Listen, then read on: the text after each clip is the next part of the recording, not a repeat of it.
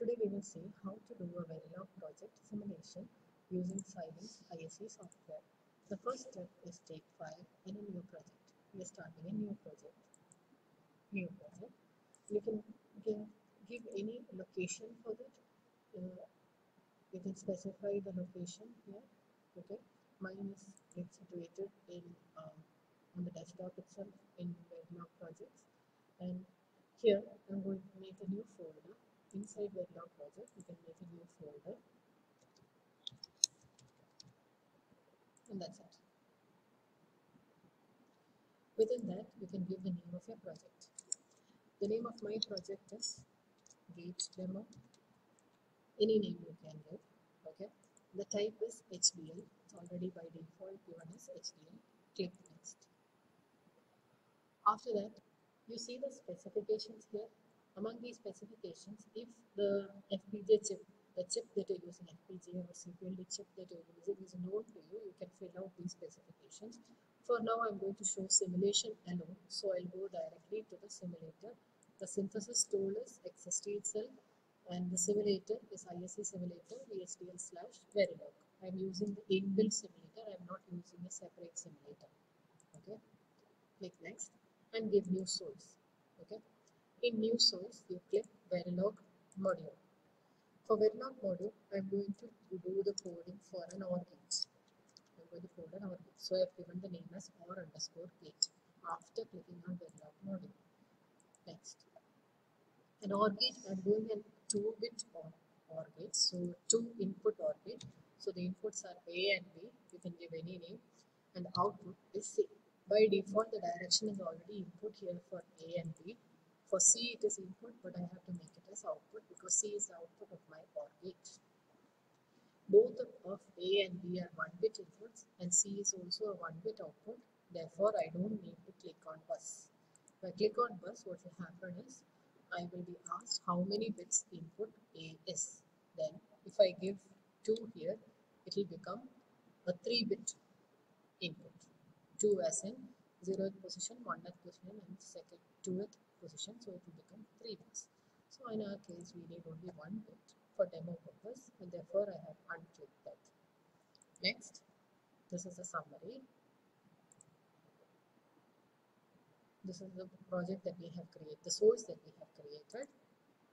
If you want to add any module into this, you can give add source. For now, we are starting with a very basic project. We don't have any other source to add. Therefore, I'm going to skip this step next. And this is a summary of whatever options you have given. Okay? Right. Finish.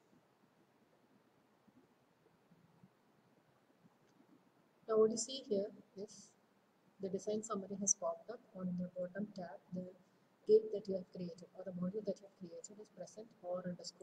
Click on that. You can see that. Or when this comes up, you just double click on OR gate as it is mentioned here. Double click here. I get my file.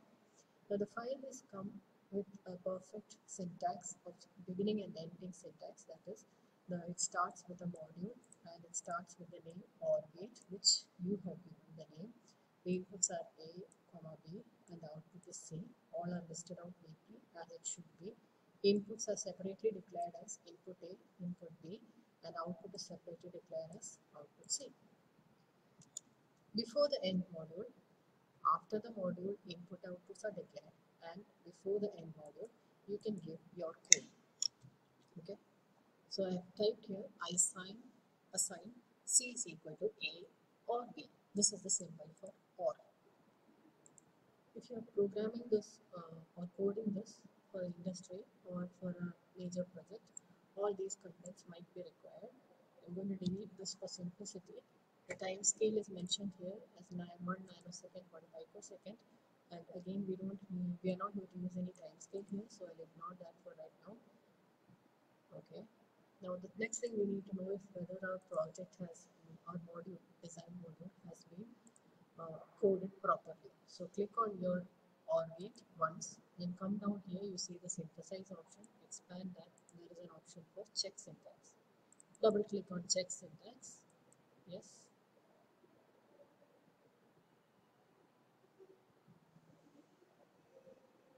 What is happening right now is it is checking the syntax of your Verilog module, whether the semicolons, everything is correctly placed. Yes, a green tick has come, which means that it is all correctly done. Next thing we have to do is you have to write a test bench. That means you have to give the inputs to A and B and observe the output of C. When you want to give a test bench, you click on your design module, right click, take new source and give Verilog text picture. This will automatically give you the syntax for test bench. So I'm going to call it as or underscore gate underscore TB. Okay, click on next, next, and finish. That's it. So since I right clicked on OR gate, the test bench will directly be associated with the OR gate itself. Once again, I'm going to delete all my comments which will come in the way of understanding my code. Here you see that there is initial here and a begin here. Beneath this, we will give our inputs. Our inputs are, so you see what I have typed here is A is equal to 0, B equal to 0, which is the first input in the truth table of OR gate, and you wait for 100 units of time in order to observe the output. Again, change the inputs, make it A equal to 0, B equal to 1, and wait for 100 units. Next is A equal to 1, B equal to 0, and after waiting, last input is A equal to 1, B equal to 1. The final one input is A equal to 0, B equal to 0. This is actually a repetition of the first one. The reason I have given this is because in this inbuilt tool, we might not be able to see clearly the last output case. At the beginning of the last output case itself, the waveform gets truncated. Therefore, I'm going to give one more output case so that I can see the last one fully. Okay. Now let us see if the in order to simulate this test bench, what I have to do is go to behavioral simulation. Behavioral means the functionality. We are going to check if the functionality is correct or not. If it is working as it should work, we have not stepped into the hardware yet. We are doing only the simulation. So yes, this is the test bench. We have already typed in the test bench. We have already saved it. Click on save.